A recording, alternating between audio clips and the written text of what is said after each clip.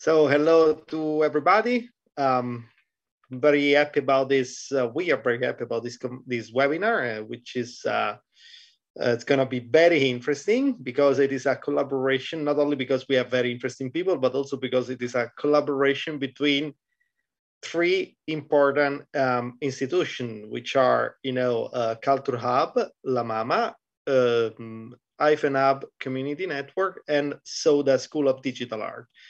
And two based in New York and one in Manchester. And we have, the representative of this institution. I'm also personally part of SODA, but we have Fito Segrera, who is an artist working international on art and technology, working with artificial intelligence, VR, etc.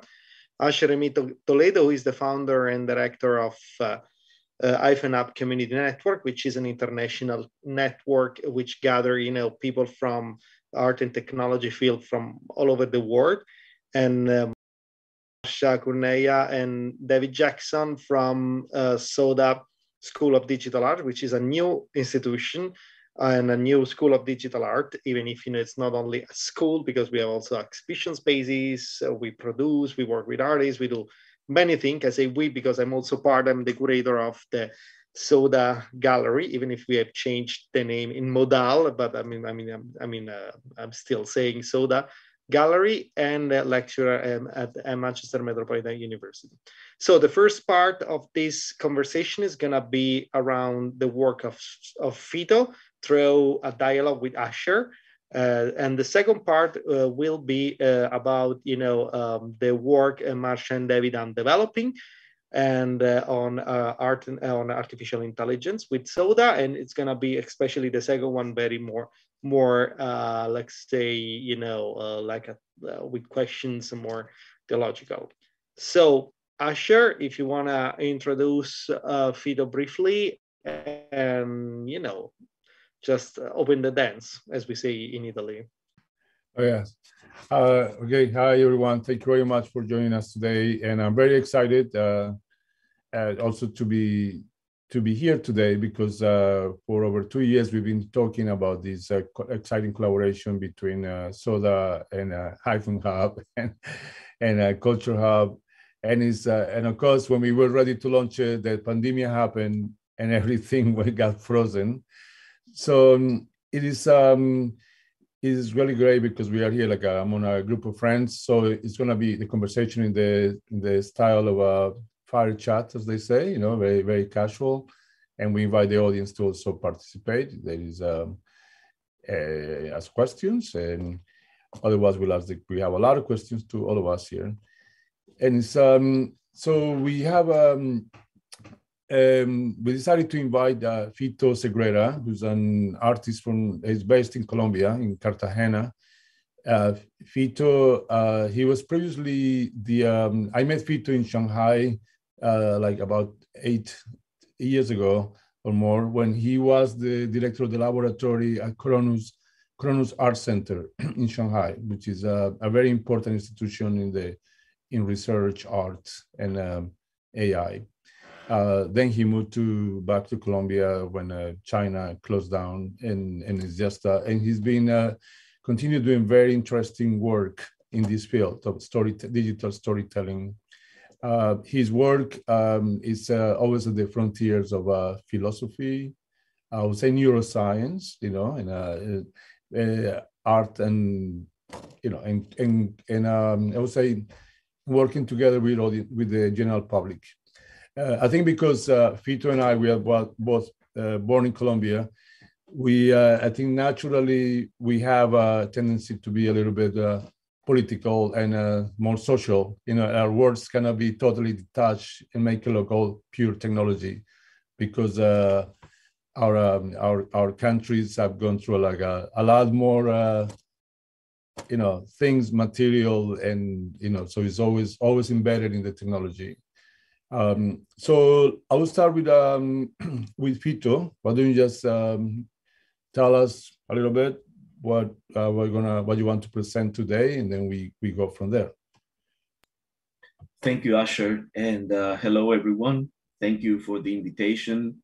It's very nice to be here and have this space for sharing works around the topics of storytelling, communities, technologies, new ways of storytelling, actually, or different ways of storytelling.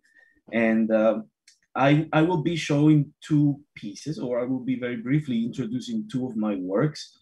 One of them was when I was maybe over 10 years ago, when I was here in Colombia, and you will see what Asher was actually saying right now, which is the influence of the context in our work when we are, I mean, for us, when we are working here in Colombia as artists, we cannot, we cannot just exclude the context. It's almost impossible.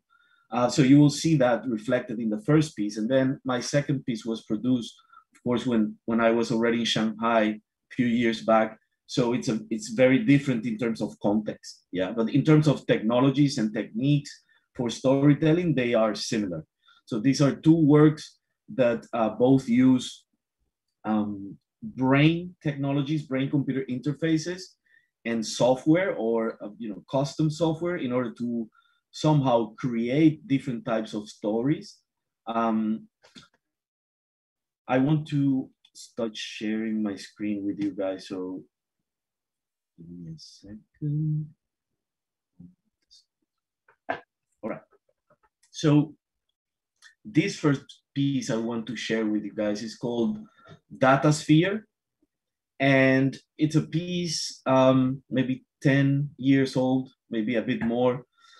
It was an invitation I got from a gallery here in Colombia. They asked me to go to an island, which is right here in front of my hometown, 10 minutes on a boat. It's a very poor island. It has, there's an Afro-descendant community that moved there many, many years ago and claimed the land. But the state has never looked after them. They have never, they abandoned them, basically, like many other communities here in Latin America. So it's quite poor. And they invite me there, and they ask me to do some sort of intervention there. But I'm not, the type of artist who makes public interventions. So at the time, I was already working with a very basic brain-computer interface. So I decided to take it with me, that, a USB camera, my laptop, and a phone. And I created this system when I was there, which was always recording my point of view, let's say from my forehead. I'm gonna give play while I talk. Yeah.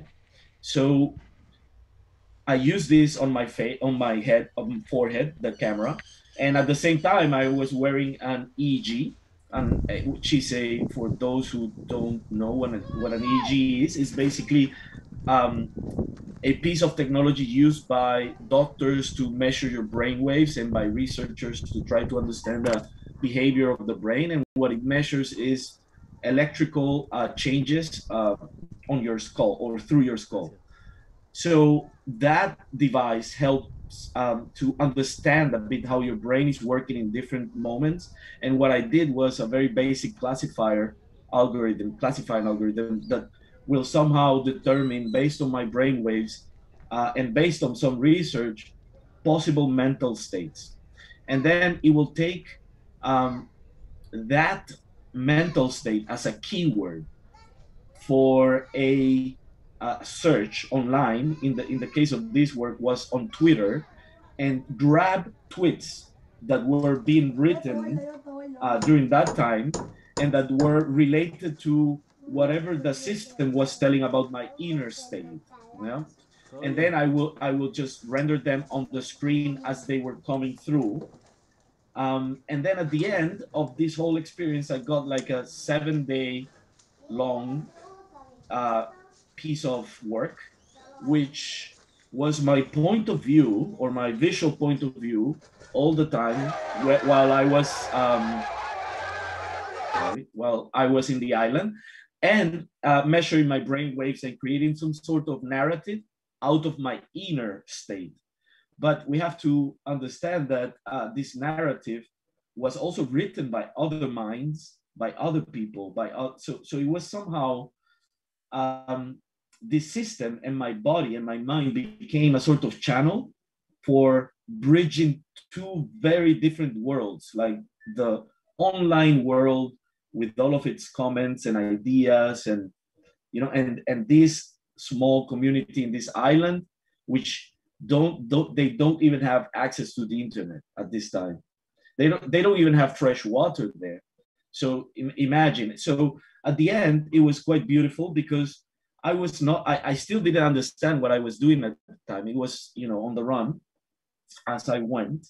And at the end, I took this whole piece of video and projected it on a abandoned space in the island, on the island. And people started to come with chairs and even popcorns, and they started to watch the whole thing. And it was very, very long. And they came day after day to watch. And they started to see themselves from a very different perspective, from the point of view of a guy who, although we are from the same country, I am very much a foreigner to them. And at the same time, they started to read these comments. And some of those comments were quite intense. And they started to ask themselves questions, and they started to ask me questions. They asked me if that's what I thought about them, if that's what I wrote about them. And it was very difficult to me to explain what was actually happening in terms of technology there. But at the end, this piece became a very important material for them. And they keep it in a house which they call the Culture Institute, or the Culture House of the town, which has a very few art pieces in there, but they really wanted to keep it because they felt it meant something for them. So that's Agnosis. It was my first attempt to create a sort of narrative. At that time, I was very much involved in documentary filmmaking, especially experimental documentary filmmaking. So this was a very appropriate way at the time to solve, let's say, artistically, to solve the piece. The second piece I want to share with you guys today is called Agnosis, the Lost Memories. And this is a piece I did much later, not much, maybe 5 years later. I was already living in Shanghai at the time, and my context was very different. There was no poverty around. There were no, vulnerable communities where I was living at the time. It gave me the space and the resources to think about technology in a more general way rather than a contextualized, manner, let's say. So Agnosis, it's another brain-computer interface-based system, but a bit more complex because it tried to deal with the idea of memory and the idea of capturing a memory, and even more interesting from my point of view, the idea of giving a system, an intelligent system, my brain data as an intimate act. Yeah, I give it to the system. This intelligent system takes my data, and somehow, based on a few set of rules that I give, it returns something back to me. And this something that it returns is a lost memory, and it's returned in different formats, which I then can experience, I can share, I can show. So this is one of the results of the original, of the first experiment I did of Agnosis. And let me show you a bit how it works very quickly. So a memory in this system is basically made out of an image from a camera, the brain data, a GPS data, a gyroscope sensor, and an accelerometer sensor, which were all embedded into one object, one system, let's say. So the visual memory, of course, which is what my eyes were seeing at the moment. The physical memory, which is all the data from the sensors, which determine how my body was moving, how my body was rotating, and where I was. The brain memory, which is all my mental activity at the moment. And then all that stuff combined, I mean, the brain-computer interface with the camera, the portable computer, resulted in two things: a book and a series of images. So the book is basically a it's like a memoir. It's like just a diary, you could say, of all these memories being understood by the machine and being printed, being plotted by the machine as in the form of poetry, let's say, or a textual narrative. So each lost memory, and let me, I will tell you in a few seconds what a lost memory meant in this piece. But each lost memory was then interpreted as the system and used to write a poem, which was then given back to me. And when I started to read this poem, I could definitely relate to them. I could definitely relate to the context I was when the memory was taken.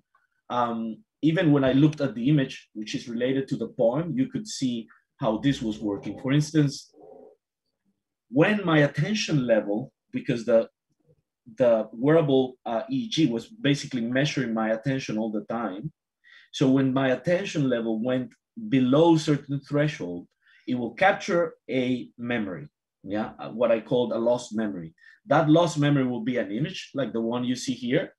And then that image with all the sensor data, which is up here, plus the brain data, will be sent to a system that will cut out a piece that it somehow found interesting, I could say, or detected in the image, and then cut it out, and based on the data create a sort of 3D sculpture that eventually will become part of a larger composition, visual composition that I will show you now. And at the same time, it will use an object detection algorithm to detection different objects and recognize different things in the image and use them to create the poetry as the initial keywords to create the poetry. Yeah. So at the end, the compositions were, they look more or less like this, the visual ones. They were all based on each of these objects that you see flying.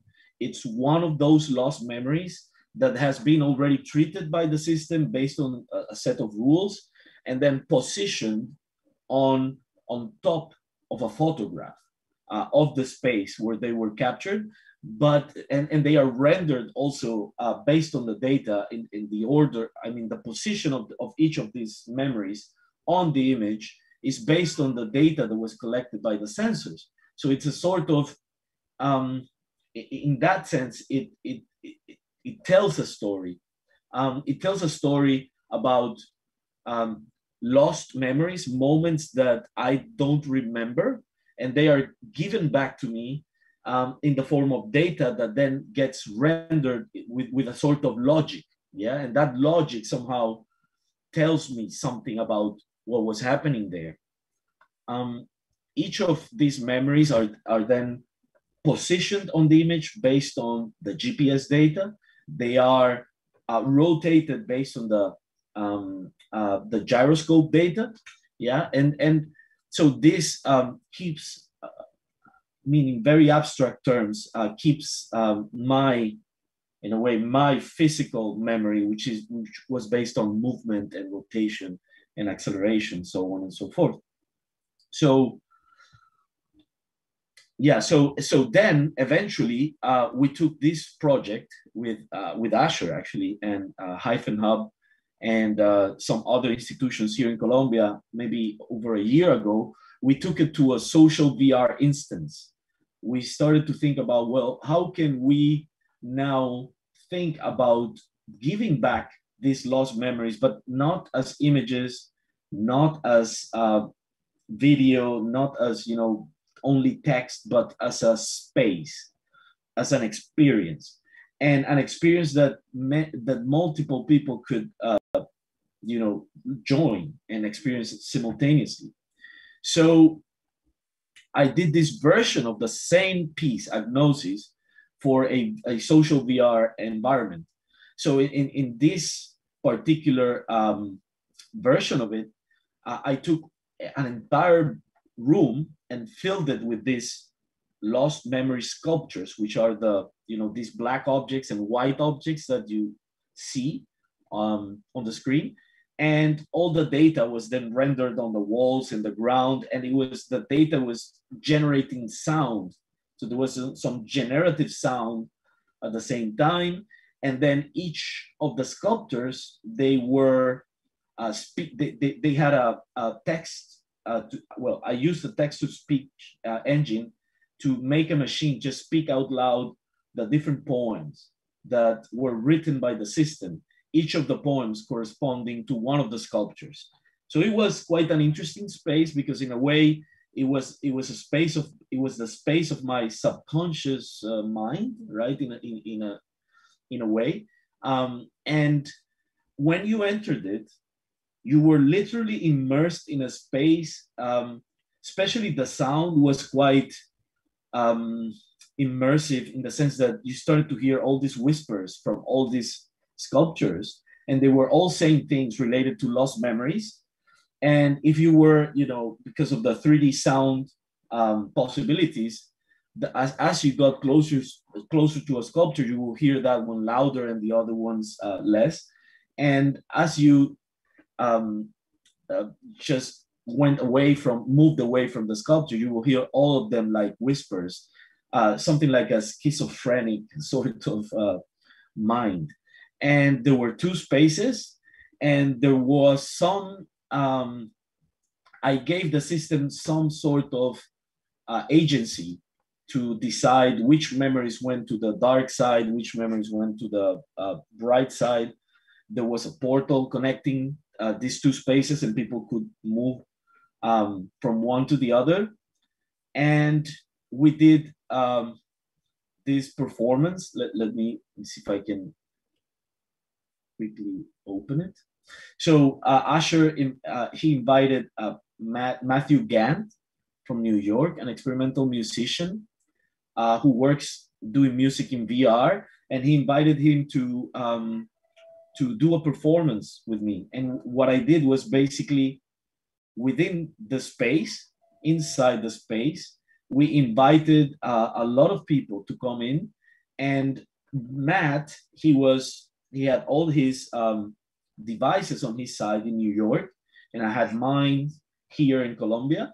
I was wearing one of those brain scanners, and I was streaming brain data to him in real time. And he was using, almost real time, network time, excuse me. And he was using that data to create music. And at the same time, I was using that data to create real-time graphics with a live coding environment.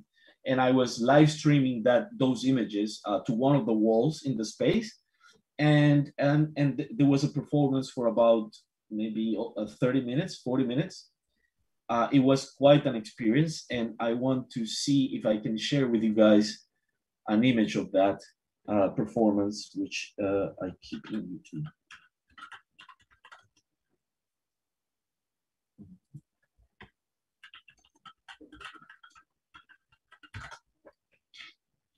Here it is.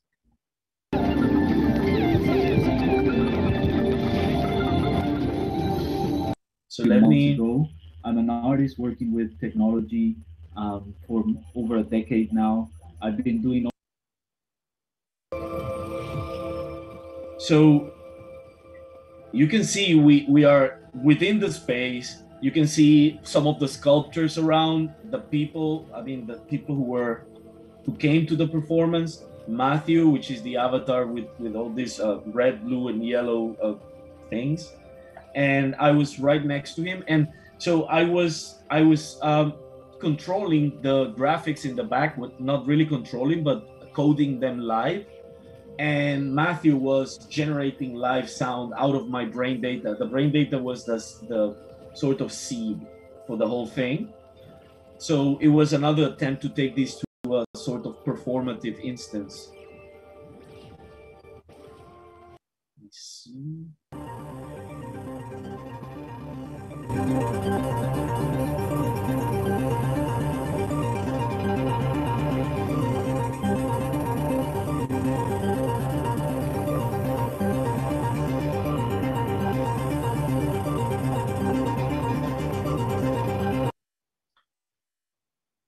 So yeah, I mean, if Asher, if you want, we can talk a bit about either of the works.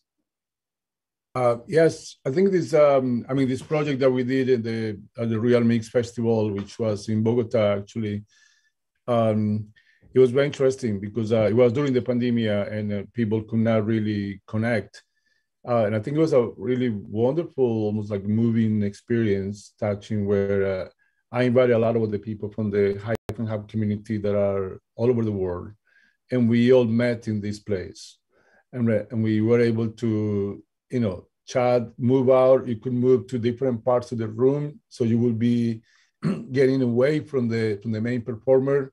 So it was a little bit more quiet, and you could actually have a conversation, comment, explore the empty spaces, and go close to it, and you will hear this murmur or these type of sounds going on. So you were almost like eavesdropping what was going on there.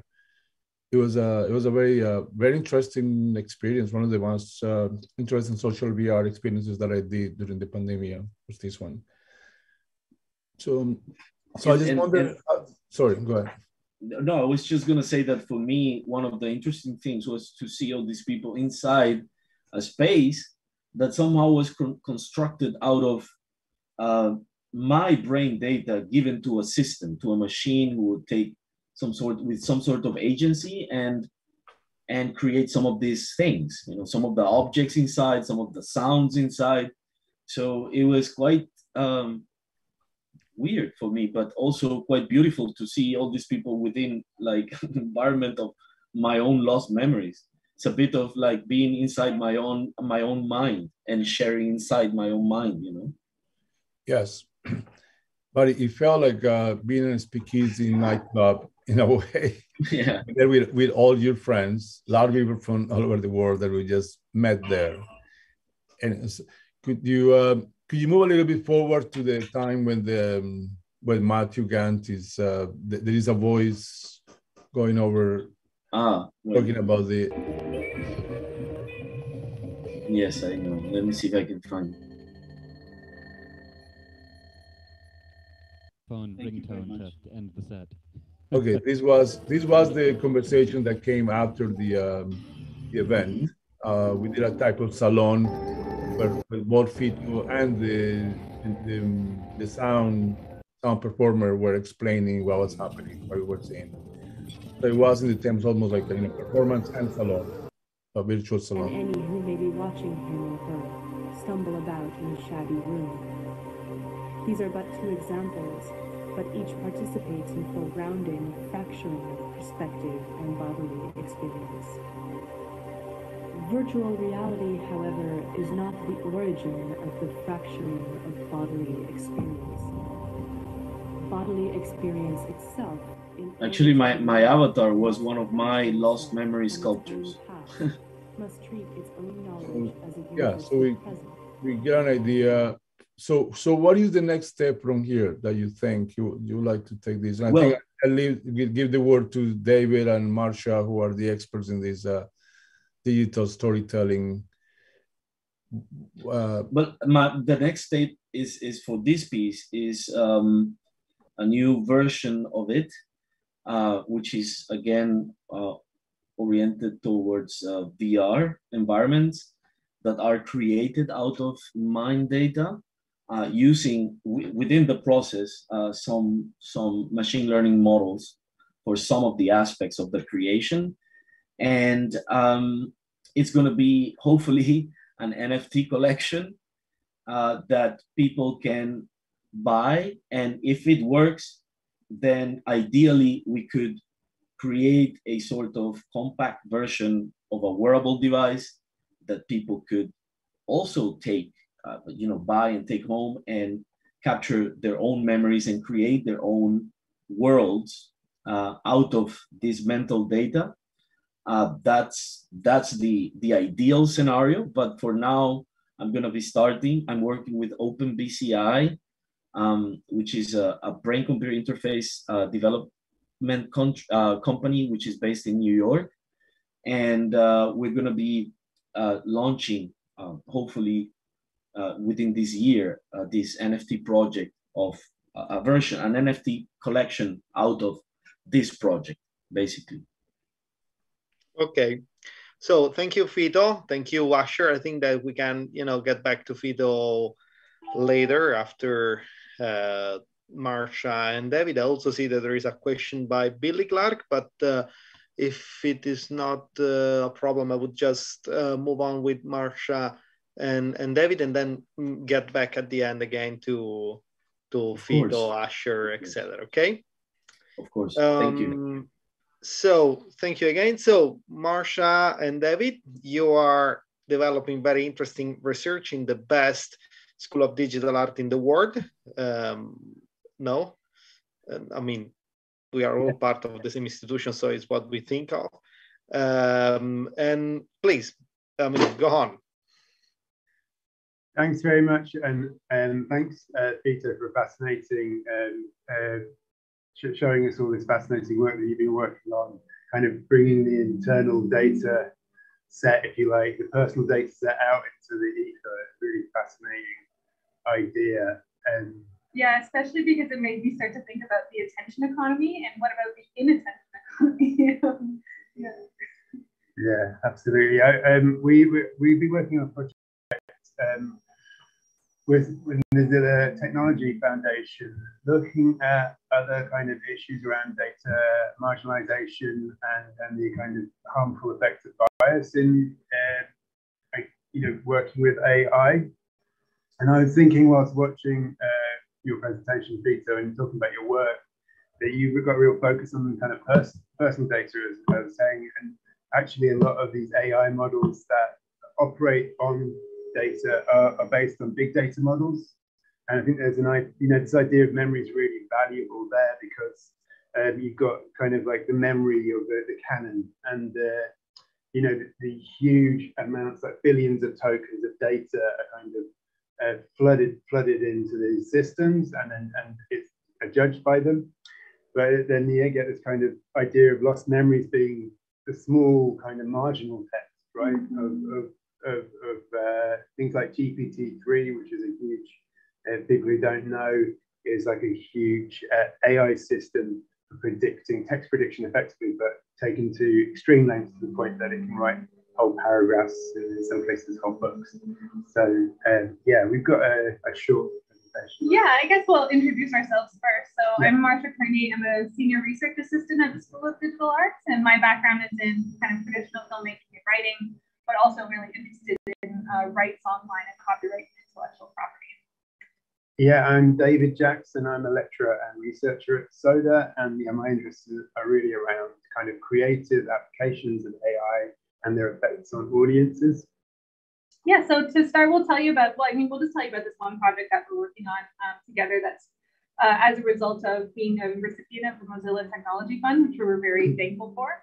And so it's called Algorithm, and David came up with that one, so not me. Yeah. We're very happy with the title. So basically, last year, we did a project run by volunteers, ourselves and volunteers, through the Mozilla network, where we made a short story collection, a sci-fi short story collection using AI Dungeon, which is a kind of RPG writing tool. And so we had about 10 people in our group. It was a mix of a writing group and a reading group. We used GPT-3 and 2 to kind of see the difference between the language models there.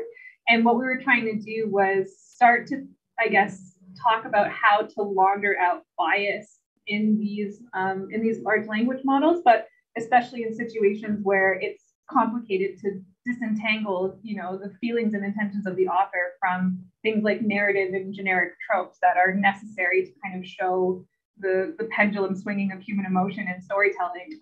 Otherwise, if you take out all sort of reprehensible characters and villains and people who are saying bad stuff, how do you do storytelling? But can we do that with AI, but in a way that kind of reduces the amount of harmful bias that's being produced there? Yeah, And you know, kind of the idea of kind of going to a lot of research into the bias in AI is kind of meant to do it into sort of a kind of bad faith model, as in you poke at the AI model with you know, biased statements, and you let it finish in a biased way, and then you go, there you go, see, it's a biased model. And what we wanted to do is try and genuinely create kind of works of fiction as creatives, and then see what came out. So yeah, the group published Algorithm, the collection. It's available at algorithm.org.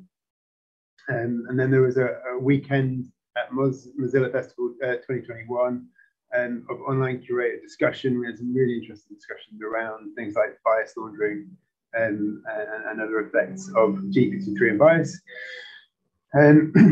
So yeah, people were encouraged to comment, and you're still encouraged to comment if you're interested in the margins, if you like, of these stories, on what you find funny, interesting, strange, weird, and biased about them, and really just keep on creating that debate.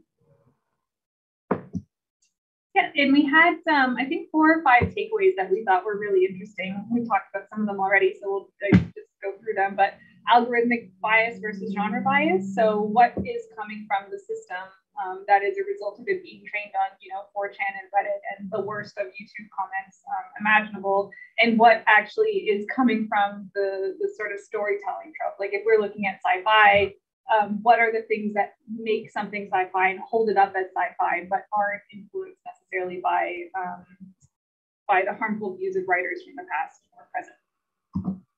Because it's based on like a lot billions of tokens of fiction as well, so it's not just web content. So yeah, really hard to tell.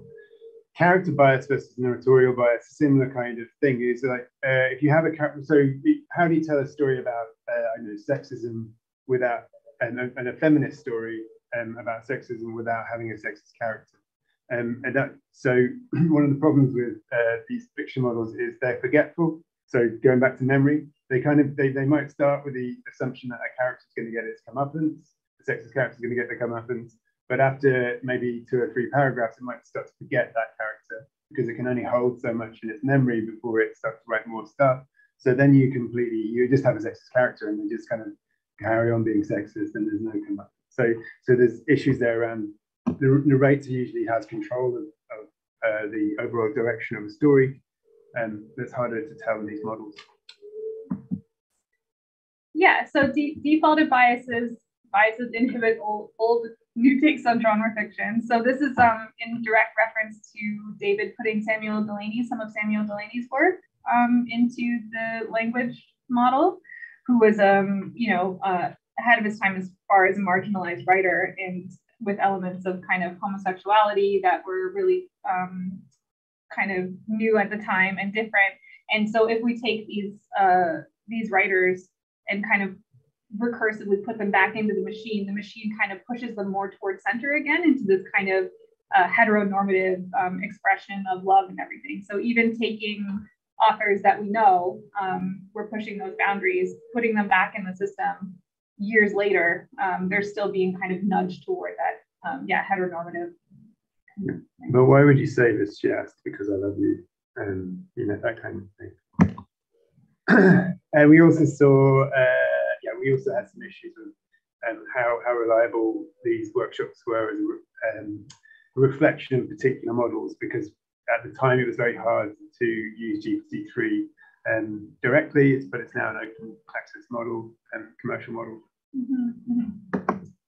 Yeah, and this one is, I think, one of the really interesting ones. And David, if you have anything to add from this point, because one of our volunteers, her name is Young and she was showing us a story, but was kind of unsure about how to get across that the AI author is not a discrete entity. So it's not as though its first response is how it actually feels, or its second response of, once you really dig, this is how the algorithm actually feels. That this kind of authorial plurality is really impassive from the point of view of the AI. It will give you this instance of a story versus this instance of a story, a complete non-hierarchical way. But because of who we are as people and how we're used to taking people at their sort of first impression, we think of, you know, the first role is the real one, and then the other ones were the other ones. So she did this really clever thing where she put columns up next to each other to show the different instances of the authorial intent from the algorithm. Mm. It makes it, yeah, it's that kind of a model. We have a human model of understanding of this kind of thing, like appreciative questioning, I think it is. Lance Weiler uses it in some of his immersive works. But it, you know, it's that thing, you ask it once and someone gives an off-pack answer, then you ask it again, and the people go, I'm going to really think about this, and they start to dig into it. But obviously, with a machine that's just effectively pattern matching, and it's not doing that, but it looks like it is, and we think we have that mental model. So yeah, that was really, really interesting. Yeah, and just to point that we compared two different GPT systems, and they had very different kind of traits of bias as well. Like GPT-2 would really flip anything you gave it, would really flip. So if you put in an issue with someone who had been unfairly dismissed at work, suddenly the person talking to them belongs to the Nazi party. It just takes, you know, the cue of, you know, narrative is to kind of create extremes, and it takes it to the extreme, and it's quite kind of tone deaf in that respect. But you don't see that in GPT-3. So it was a reminder to us that these models won't carry on having the same problems and same biases, and we have to be adaptive depending on which AI system we use. But it was really echoing the kind of escalation framework of like a YouTube suggestion algorithm in a way, but in narrative expression. So yeah, right now we are working on the next phase of the project, which we're calling Stepford. It's a critical tool for creative practitioners who want to ideate with AI. So what we're trying to do is introduce a sort of layer of self-reflexivity to some of these, to using GPT-3 to write stories. So it's GPT-3 analyzing text for sexism, because gender bias is where we just decided to start, because it seemed like an easier place to start than racial and ethnic bias, to be honest. Because it's more of a kind of on-off switch culturally, yes. So the tool analyzes text for sexism and then gives you the analysis, and you have to then either agree or disagree with its estimation. Yeah, so yeah, kind of a synthetic internal model to some extent. And so the idea, our kind of roadmap for developing this is two phases. We're asking people to sign up to the study, and they then have to review a selection of narrative texts that have had the Stepford app look at them and spot instances it thinks are sexist, and then we look at those and we update the model and keep going like that until we have a large corpus of kind of scored instances of sexism in the text. And we will show you an example in a minute to make this clearer. Yeah. I've got multiple screens here. I don't know where my cursor is. It's funny, yeah. It's like in the bottom corner. Yeah. Got it. So I'll just full screen that if we can. Okay, I'm not sure that's very clear. On the left, we've got a text which says, "You are a woman in a man's world." This is something that GPT-3 created. You've just gotten a job as a construction worker, something that is unheard of. You say, "Why don't women usually get jobs as construction workers?" And the boss says, "Well, women don't usually want to get their hands dirty." Just dismissively says that. So, the AI has picked out "You're a woman in a man's world," and it suggests that that the whole world is a whole world where women have no place, and that's marked as agree. So we've asked someone to go in and mark that. They said that's 5 out of 5. That's sexist. It's chosen "You have just gotten a job as a construction worker," something that's unheard of in the text, and its step that suggests states that female construction workers are very uncommon, which is based on a sexist stereotype. So this reviewer says, yeah, we agree with this. And then finally, well, women usually don't want to get their hands dirty. It's based on an unprovable generalization. So this is things that the system is bringing back as suggested sexism, and we're giving that a 4. So the idea of doing this is that we create a more complex idea of more nuanced idea of this kind of mental model of what constitutes sexism in a narrative text. So yeah. David, I just want to make sure that we give space for some questions. There is a question from Billy, for example. Yeah, fantastic. We're about done now.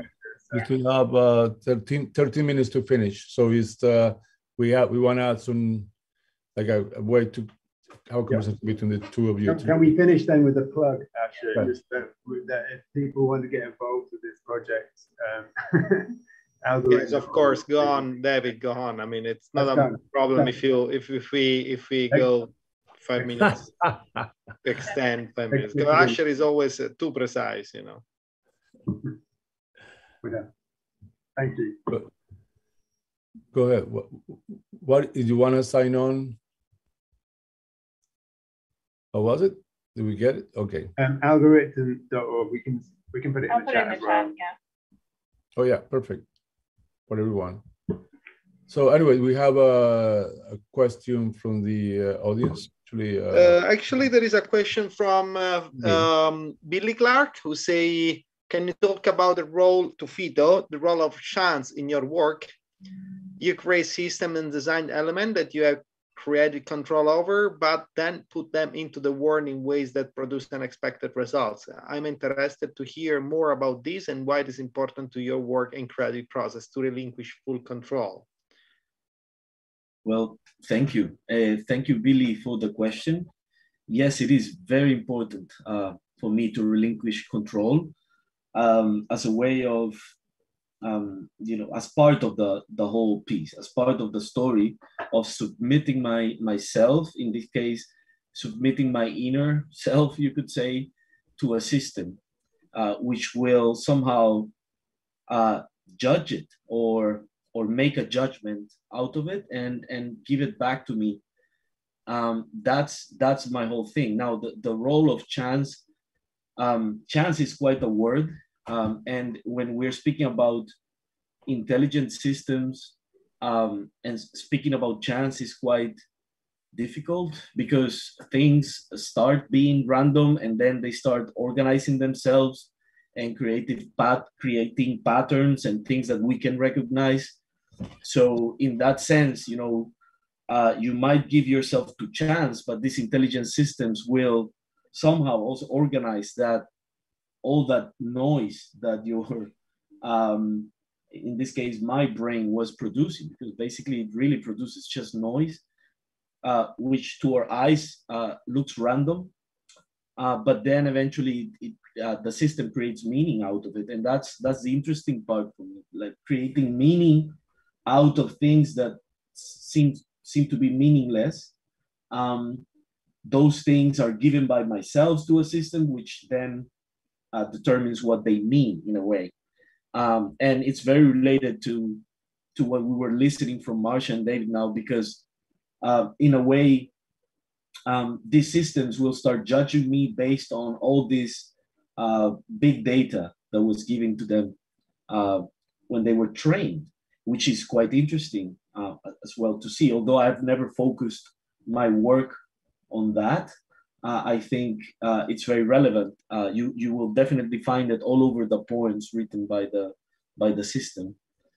So I'm not sure, Billy, if that answers your question. But yeah, I mean, the part of having created control and then relinquishing control, that's quite interesting, because what we do is, as artists working with new media, especially with these processes and generative systems, is that you do prepare a set of rules in your code based on some aesthetic decisions that you as an artist make. Yeah, so you do make some aesthetic decisions, but then what happens after there is totally out of your control. So your control is quite limited to establishing a very simple set of rules, and these rules are mainly rules of aesthetic rules and rules of based on, in the case of Agnosis, how to organize the objects in the space, how the form of the objects and all that. There are rules for creating those, but I don't control the data that comes in. Therefore, there's no way I can predict the result. So yeah, thank you, Billy. And Asher, I know that you have a question for Marsha and David. I know if you're not, I mean, let's see, because I mean, let me see. There are probably other questions. Because we only have 8 minutes to finish, so let's maybe try to, like, I don't know, lead it to Fito. Could you give us a brief info of the project that you are doing with based on Gabriel Garcia Marquez novels in Cartagena? Yeah, it's actually in Santa Marta, and it's a city next to Cartagena, yeah, in the coast. It's actually the oldest. I mean, it's the city through which the Spanish came to South America. So anyway, the project is, we're building these VR stations, 3 of them in different parts of the whole department. The department is like the state here in Colombia, and we are creating a narrative out of 12 scenarios all around this state. All with Gabriel Garcia Marquez, magical realism sort of narrative, and there are going to be 14 immersive spaces built for people to come and just live it, and the whole purpose is to connect, especially tourists who come and go to these places, with the places. So eventually they will be able to wear the headset and walk over a one of those walk controllers for VR, and they can even choose to go to those places physically, and if they do, then they will be connected immediately to like a local person who can take care of them and take them to all these places and things like that. So it is another way of connecting very different worlds in very practical project, more than artistic, but it has a very nice artistic component where I think I might want to talk with Marsha and David later, because we're going to be generating some scripts for the experiences, and we've been considering the role of VR, of AI, sorry, on the construction of some of these scenarios. So maybe, yeah. And there is also a question for Marsha and David, which is a very important question. Do you feel hopeful or pessimistic in regards to AI in art making? Yeah, I think as Fito admirably exemplified, there's loads of really interesting things that artists can do, but more importantly, I think there's loads of ways that it helps us be critical of current culture, and where these technologies are taken forwards. There's a lot of massive, almost uniquely the size of the commerce engine, if you like, around some of these tools is mind-blowing. So they've got a very prescribed future for how we're going to use these technologies. So I think asking these questions around bias, around personal data, I think I've got a lot of optimism if we have people being critical in the way Fito is, for sure. Yeah, absolutely. Especially the sort of everyday nature of it. Like that these are your lived experiences. This is how we interact with technology on a daily basis, because this kind of the creative AI use cases are not necessarily going to be the huge Hollywood movies, like this movie was written by an AI kind of thing. It's more going to be these little daily interventions of where text gets automated. So if we're being really critical of the adoption and at this everyday level, and accepting that this isn't some magical entity that's going to revolutionize creativity, but that we do have these kind of black box sort of models, like Fito was saying, it goes in and it comes out, and you don't know necessarily how or why it does something. And the less we are okay with the not knowing how and why, I think the more optimistic I am, just because it will allow us to not defer our creative decisions or our ethical decisions to a machine, but to remain engaged with them the whole time. Yeah, and I'm really interested in Fito's project as well. Yeah, we'll talk later. I was just gonna say that actually, as an artist, for me, it's quite interesting to explore the errors and the apparent errors. I call them apparent errors. You know, the sort of misreadings of these intelligent systems, especially the image recognition ones, because they are all the time saying crazy stuff. But this crazy stuff they say, I try to see it not as a mistake or a limitation in terms of technology, but rather a cognition phenomena, which we also find in the human mind, right? So it's quite interesting to see all these errors because they help you understand reality in a deeper way, actually. I think that's a really nice point. And there's this kind of common, and Safia Noble, who's a theorist of kind of like the Black Internet and etc. And she speaks about this idea that constantly people at Google say this is a glitch, this is a bug. Actually, right. She would argue this is like where there are problems and waste kind of data. It's actually part of the way it's been made, and it's central to it. Yeah, so it's not a glitch, it's reality. I mean, it can happen to us as well. I might look through the window and see something that was not there, right? I could also project something. My mind can project something out of something else. And that's what's happening when they say, this machine has a glitch. It just, didn't recognize this as it's supposed to. Well, guess what? We also have those mistakes. So where's the problem? Yeah, really fascinating. It's like I think there's ghosting is like, I like the when you see something and thinks it's an object, but it's just a piece of it's called ghosting apparently. I like that idea of that. Like you said, we see ghosts and machines see ghosts as well. And if a person saw patterns and was drawing connections between things, they would be called a conspiracy theorist. But an AI does it, and suddenly it's just machine learning. So anyway, we arrive at the hour. So I want to thank again all of you guys, Marcia, David, for being so gracious as always, and Valentino, the great Valentino, who is the curator, the artistic side of this. Toby Hayes, the director of the faculty, so that who also been part of this behind the scene. And of course, Billy Clark, who's been such a supportive of all the Hub projects and allow this platform to happen. This our first official meeting between the three organizations, which I hope is going to lead to many more versions of this, which we are talking about, from the conversations to residencies to exhibitions. When the gallery at the School of Digital Arts is going to officially open on June 22nd, is it? Who knows? I mean, who knows? Okay. Yes, the 23.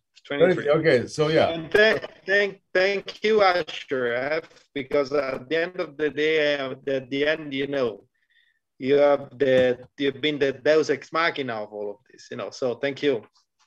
So guys, and I appreciate it. Okay. Nice to see you, Asher. Thank you so much. Thank you, everyone. Asher. Thank you all. And thank you very much, Fito. Sorry. Thank you for being such a great as always. And always fascinating with Fito's stories and views of the world through his artistic and it has been very good also. It has been very good for me as well to understand what my colleagues do, because I mean, we are in the same team. We meet almost every day, but we are also busy, and sometimes it's difficult to understand what we do, But there's a little bit there. So okay, thank you.